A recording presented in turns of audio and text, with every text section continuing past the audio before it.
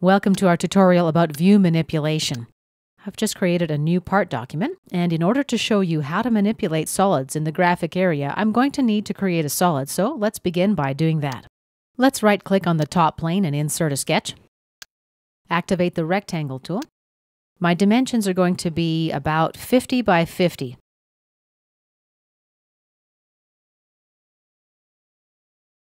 And let's accept our work and exit the sketch. Activate the Extruded Boss command. And let's make a 50mm extrusion. The first view tool is Pan. This is how I grab and move a solid in the graphic area. Click again to deactivate the tool. Now let's talk about zooming. I can use the middle mouse button or my mouse wheel to zoom in and out. While you're rolling your wheel, make sure your cursor remains on the area into which you want to zoom. Otherwise, your model will go off the screen. So that's the key to using that zoom function.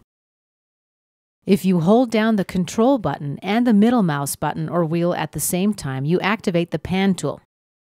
This, of course, lets you move your solid around the screen. When you hold down the middle button, you can rotate the solid.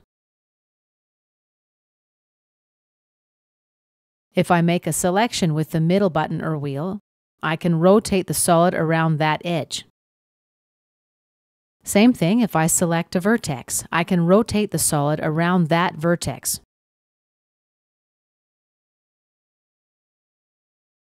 If I select a planar face with the middle mouse button or wheel, I'm also able to rotate the solid around that face. Let's look at the next tool on the hang-up bar. Zoom to fit. This zooms the model to fit in your available screen space. F is your keyboard shortcut for that command. Next is Zoom to area, and you select that in the graphic area. The telescope icon is previous view. By the way, if you don't see the tools I'm talking about, you can open the Customize Command Manager, go to Commands, and select the View category. Let's drag on the Zoom in and out commands. Okay, let's cancel out of this window. The next tool is Section View.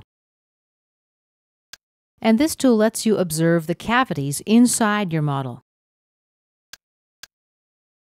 Let's cancel inside the Property Manager to exit. The next tool is how we select a view orientation. SolidWorks gives us a big variety of preset views: top view, isometric, trimetric, dimetric, and so on. Let's take an isometric view. And here's a top view. Clicking on Previous View will now restore us to isometric. The next tool is where we choose a display style. Here we can select Hidden, Shaded with Edges, Shaded, Hidden Lines Removed, Hidden Lines Visible, and Wireframe. Each display style comes in handy at different times and in different environments, and we'll learn more about this later on. By far, the most common display style is Shaded with Edges. This displays a shaded view of your model with its edges visible. The next tool lets us hide and show items. Here we can toggle on and off such entities as planes, axes, temporary axes, origins, and so on. The last button controls view settings. Our three options are Real View Graphics, Shadows in Shaded Mode, and Perspective. Whether you have the Real View Graphics option available depends upon your graphics card. Let's take a perspective view.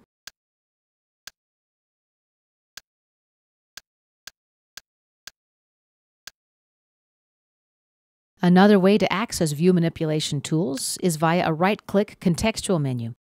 Here we see Zoom to fit, Zoom to area, Zoom in and out, Rotate View, Pan, and so on. Let's activate the View Orientation palette. Here we can switch between views and create our own custom views. Now, if I want to select entities in my view, let's say, for example, this face, I simply click on it. Or this vertex. However, what happens if I want to select something that I can't see from my current point of observation? What I do is right-click and choose Select Other. This lets me cycle through the entities that aren't visible in my current view. Another way to access the view manipulation tools is via the View menu. Select View and scroll down to Display. The submenu offers a number of view tools: wireframe, hidden lines visible, and so on, modify. Here are zoom tools: zoom to fit, zoom to area, and so on. And this concludes our lesson about view manipulation.